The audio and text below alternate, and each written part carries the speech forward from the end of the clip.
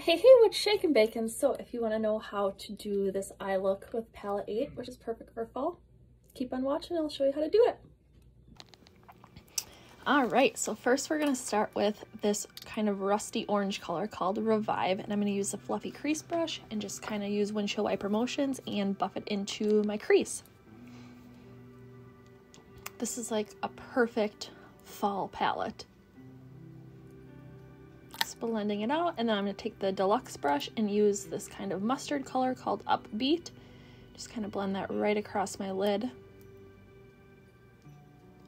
Such a pretty combo. I'm so ready for fall.